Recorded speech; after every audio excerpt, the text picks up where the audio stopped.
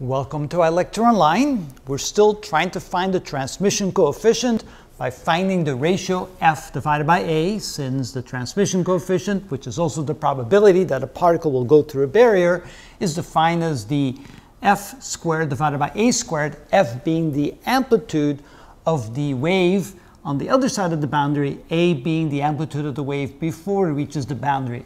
The ratio of those amplitudes squared is the transmission coefficient, also the probability that the particle will go through the barrier. So far, we have already worked on it for a couple of videos here. We're trying to find that ratio F over A, and the next step is to set the two equations that we solved for F equal to one another. Those were equations 3 and 4 from the boundary conditions, which you can look at in the previous video, and then we're going to solve for C in terms of D. In other words, we're going to say C is a function of D.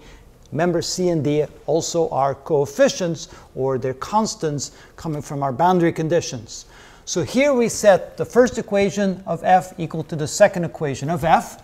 And when we do that, we want to take all the terms that have a C in them, move to the left side, and all the terms with a D, move them to the right side. And when we do that, we right away realize that the exponent minus L times ik1 plus alpha is the same as minus L times ik1 plus alpha. So we can factor out the e to the minus L ik1 plus alpha, and we have a coefficient of 1 here, and we have a coefficient of minus alpha over ik1. So we can also factor that out, 1 plus alpha over ik1, and then we multiply it times C. And we do the same on the right side. Again, notice that both of the terms that have the D in them have the e to the same exponent, so we can factor that out. And again, we factor out a 1 and an alpha over ik1. So we do that here. Of course, when we bring this over to the right side, the positive 1 turns into a negative 1, but the constants, the exponents of their exponentials remain the same. Then, since we're trying to isolate C, we're going to divide both sides of the equation by this quantity right here. We put that in the denominator. Then you can see that e to this exponent divided by e to this exponent, we simply subtract these from that, but to do that without making a mistake, we're going to multiply these out, so end up with minus L ik1 plus L alpha from the top, and then we subtract these two negative portions of the exponent. They become positive when we bring them to the top, so we have L ik1 plus L alpha. And then, of course, we have this divided by this, so we're going to take the common denominator, which is ik1 and ik1. When we do that, notice both of these denominators can cancel out.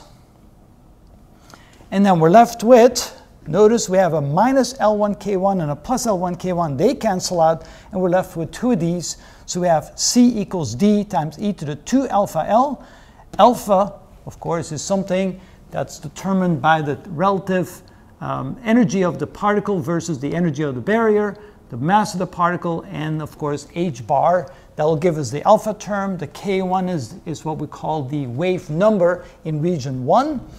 And if we eliminate the denominators, we end up with minus ik1 plus alpha over ik1 plus alpha. So now we have a nice equation that has C expressed in terms of D. So the next step, since we already eliminated A, is now to eliminate C from all the equations by simply substituting for every C the quantity D times this quantity right there. So that's our next step, is to go back to all our equations and eliminate C by substituting C by this quantity there. So that's going to be our next video.